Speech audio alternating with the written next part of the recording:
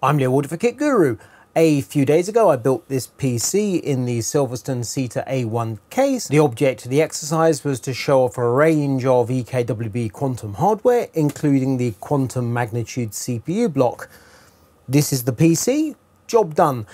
Not quite, there were a couple of little glitches along the way. The first is that I said that we saw the Seta A1 case at Computex 2019 and we weren't allowed to touch it because it had a sign saying keep your mitts off. And Silverstone pointed out completely correctly that the case in question was actually the Alta S1, which was Computex, and it did indeed have a notice on saying don't touch, and we ignored that notice and we had great fun with it. The Seta A1 was at Computex. I saw it in a corner, as I recall, so I got my cases confused and hey ho. But it reminded me that while we were touring the Silverstone booth at Nangang at last Computex, we were photobombed by Steve Burke of Gamers Nexus. And I had a conversation with Steve on camera and I asked him a question which was actually to do with AMD Navi graphics, which at the time hadn't yet launched. I'm going to lie. I'm going to say the question I asked Steve of Gamers Nexus was, Steve, does good CPU cooler testing actually exist? It's actually all a myth created by the Illuminati. You see, you can do anything you want with video, it's amazing. We have the PC, it looks the part. The object, as I say, was to show off parts such as magnitude, but I put some thermal figures in the page when I did the video. Any number of you pointed out that the temperatures weren't great, and when I pulled the front panel off the case, the temperature for the CPU dropped hugely. So you concluded the airflow in this case is absolutely terrible. I'm personally not sure. The airflow is certainly complicated in this build. The air has to come towards the front of the case, it has to go around that front panel, it has to go through the filter that's inside the front panel, past the two 200mm fans that are inside the front of the chassis, and then it has to get through this radiator, and then I've blocked it off with this EK Quantum Kinetic Pump Reservoir Unit. So the airflow is not having a good time of it. I think it's just down to the build. However, a great many of you think it's actually down to the case itself, or a combination of factors. And the truth of it is, I don't know. So I'm going to do some science and find out the truth. The motherboard, processor and memory in this PC are the same items I used when I tested the Zalman 17X and 20X air coolers, and also the Noctua D15, which is a comparison cooler. The approach I'm going to take is similar in that I've got a bias profile, the voltage is locked down, which means that the power should be consistent. I'm using a power meter and so on and so forth. However, there is also a big difference between my testing method here and the one I used when I was doing those air coolers, which is that this is a case rather than a test bench, and I'm using AIDA64 to stress both the CPU and the graphics card. So we've got a lot more heat in the case, and it's also crystal clear just by eye that the graphics card is cutting the case neatly in half at the moment, or it is while we've got the reservoir at the front of the case. Things might change when I start moving things around. So I've made one significant change to my setup when I built this PC in the first instance, which is I swapped out the two Varda fans in the roof of the case for these Noctua NF-F12s. The reason for doing that is that the Vardas run up to 2200 RPM, the Noctuas run up to 1500 RPM. I don't want the PC to be massively loud, so I'm normalizing fan speed for a sensible level. In this instance, I'm starting with 1000 RPM. 1000 RPM as a percentage of 1500 obviously is 66%, and PWM has no trouble with that. However, 1000 RPM out of 2200 RPM, I might be in difficulty territory because PWM sometimes gets a bit funny at lower speeds, and I don't want that. I want to lock things down. I'm using an NZXT Grid V2 fan controller to control the two 200mm fans at the front of the case. The 200mm fans are running at full speed, which should be 800 RPM. However, according to the CAM software, it's actually 750 RPM. And I've got the Noctuas in the roof of the case at 1000 RPM. I've rerun thermals just using AIDA64 because that's the nastiest scenario I encountered with this PC in the first place, and temperatures have basically not changed from when I tested the other day to now, which means at least my setup is, well, A, similar to the one I used the other day, and B, it means there's nothing peculiar going on. So I've got a baseline. I know the PC runs hot with the front panel on and obviously with the glass on. When I pull off the front panel, it gets considerably cooler. Also, I'm going to stick with AIDA 64 here. I could run times by or blender. They stress the CPU, but not as much as AIDA 64. I want a straightforward, nasty test that is consistent.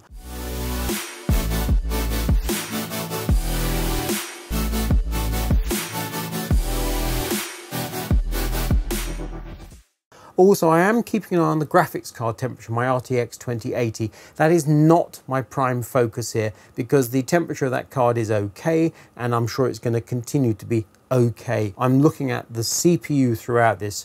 My Ryzen 9 3900X, 12 cores, 24 threads, running at 4.1 gigahertz. I want to see how the temperature of that CPU varies as I move things around inside the case. The first step is to remove the quantum kinetic pump reservoir unit from the front of the case. However, I obviously need a pump, so I'm gonna replace the pump reservoir with this DDC 3.2 from EK, which I've mounted on a bracket.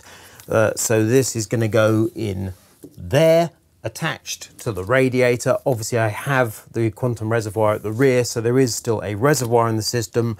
So I'm going to ditch this unit and replace it with a pump at the front, which will block a certain amount of airflow, but nothing like as much as the reservoir. To assist me in the process of replacing the pump reservoir with this pump, I'm going to lose some of the hard tubing and install soft tubing instead. I forgot to mention this during my unboxing of the EK hardware. It's a nifty little Allen tool, so you can remove blanking plugs from reservoirs and the like. It looks to me to be 3D printed. The idea is it won't take high torque, so if you really start to crank on the fastener, you'll simply break the tool. I like that a lot. With the DDC pump I'm going to be installing, I'm not mad keen on the colours of the cabling, so I've added some black heat shrink to these parts as they're the bits that are going to be on show. The first step to remove the EK Quantum Kinetic Pump reservoir is to drain down the coolant and then to remove the hard tubing.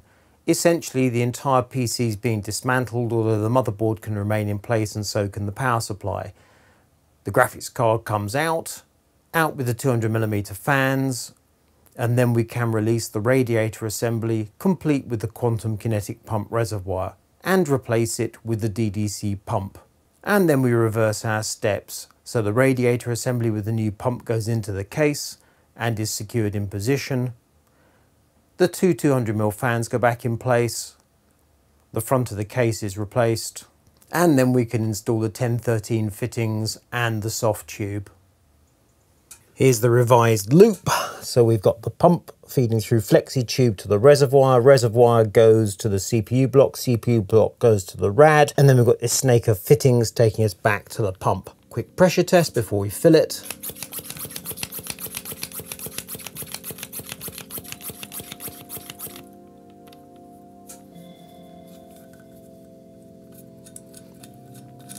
About 0.7 bar, and we'll leave that just to check everything's good. The pressure's holding absolutely perfectly, so now we're safe to fill the loop with coolant.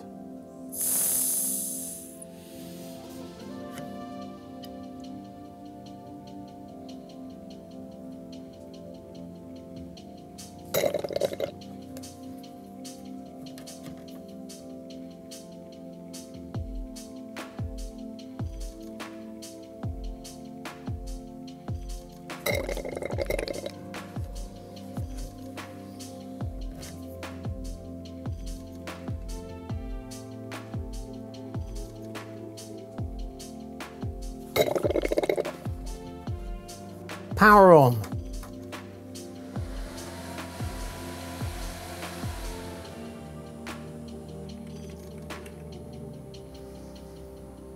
Just look at the difference at the front of the case. Now the kinetic's out of the way and we just have a pump mounted to the radiator. With the quantum kinetic removed and a DDC pump in the front of the case, by eye the airflow is much improved. I'm ready for action. It's time for AIDA 64. And the truth is the results are crushingly disappointing. I've spent some time removing this huge impediment to airflow.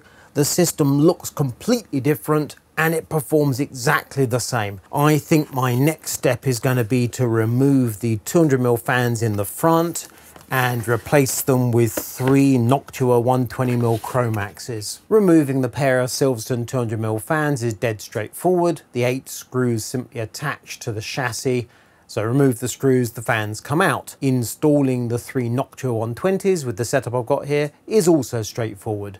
The screws pass through the fans, through the chassis and into the radiator, so the fans are holding the rad in place. I've now got 5 Noctuas installed, same models except the 3 at the front are Chromax, the 2 in the top are traditional brown, but in terms of spec and performance they're identical. With all 5 Noctuas set at 1000 RPM, the temperatures didn't change one scrap. Exactly the same, barring a degree, as the pair of Silverstone 200s, which I have to say was disappointing. However, ramping the fan speed up to 1500 RPM, that made a difference. That dropped temperatures by a healthy amount. And also, the differential between having the front panel on and the front panel off came down significantly. Removing the graphics card from the chart and just looking at the CPU reinforces that point. It's crystal clear this case likes fan speed. So, what am I to do? I think the next step is to replace the 5 Noctua 1500 RPMs with these EKWB 2200 RPMs. I shan't be messing around with PWM functions. I'm going to be setting these all at 100% to see just how this case performs with some proper airflow.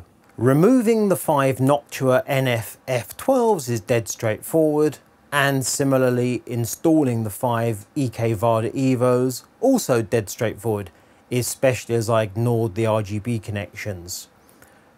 With the system running, a few things became apparent quite quickly. The first is that the EKWB Evos don't actually appear to run at 2200 RPM at full speed. They run slightly over 2000 RPM, so we're talking now the difference between 1500 RPM and 2000. The second point is that noise levels increased significantly with the 2000 or 2200 RPM EKWB Evo fans. That's not welcome. I took my noise measurements 50 centimeters from the side panel of the case, so the difference in noise when the front panel was removed or in place is actually really small. And my reasoning for taking it from the side is that that's where I tend to hear my PC. When I'm sitting at my desk, my PC is down there, so in a sense I should really take the levels like that. 50 centimeters, like so. The main point here, however, is switching from the Noctuas to the EKWB Evos made absolutely no difference to temperatures whatsoever. They didn't change one scrap. Up to this point, the fans I've been using have all been standard 25mm units. So this is the rear fan that I removed, which is 25mm thick.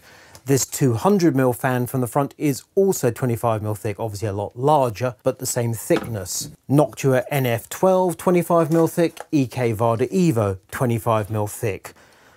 The time has come to roll out the big guns, one final throw of the dice. A month or two ago, EK launched the Meltemi fan, which is 37.5mm in thickness. You can see the difference. This, however, is a Furious Meltemi, which is rated up to 3500 RPM. So it's 50% thicker than a conventional fan and rotates one heck of a lot faster. To switch the fans around, we first remove all the panels, then we uninstall the 5 EKWB Evos. In the front, we can install one of the EK Furious Meltemis in the middle position, because the inside of the front panel is curved, so there's only space for one thick fan. At the top and bottom, we install a Noctua Chromax NF F12. In the roof of the case, we have 2 of the EK Furious Meltemis. And then we're ready to turn the PC on. We're going to have the 3 Meltemis running at full speed, 3,500 RPM, and the 2 Noctua Chromaxes running at 1,500 RPM.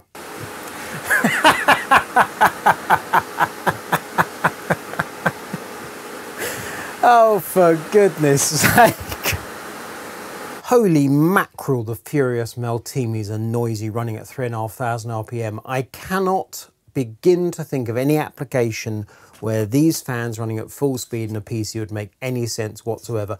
But, balanced against that, clearly I have gone to the extremes. I've absolutely pushed the limits. In case it's not crystal clear, the reason the Furious Meltemi has this red power cable is that if you stick your fingers in the rotating fan blade, you may well regret that experience. I imagine you could do yourself some serious damage. Just look at our noise meter chart and see the increase in sound levels from having 3 of these Meltemis in the case along with 2 of the Noctuas. Absolutely ear splitting. Balanced against that, the performance is impressive. We dragged temperatures down by a significant amount, and more to the point, the delta between having the front panel on and the front panel removed is now absolutely tiny. If you pack this case with fans and crank up the fan speed, it can shift air, but quite clearly we're fighting against a restriction. That is obvious. We've reached the end of our experiment. Our Ryzen 9 3900X, sitting at a steady 4.1 GHz, drawing a steady 150 watts, can be kept under control, but you have to work at it. The thing that surprised me most is that removing the quantum kinetic pump reservoir from the front of the case in the first instance made no difference. With the stock 200mm fans, which clearly rotate slowly, generate very little pressure, the pump reservoir in the front of the case was not an issue. So when the original comment said that case clearly doesn't flow air, and I said nope, it's down to the pump reservoir, it looks like I was wrong.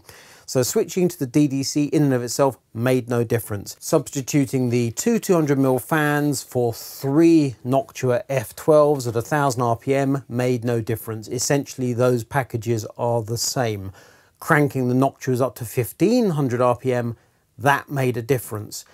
Another thing that surprised me was that when I swapped out the 3 Noctuas for the 3 EKWBs and went up further on fan speed from 1500 RPM to 2200 RPM, that made no difference. Now, you're adding RGB to the equation if you want it, but in terms of performance, 1500 RPM of Noctua against 2200 RPM of EK.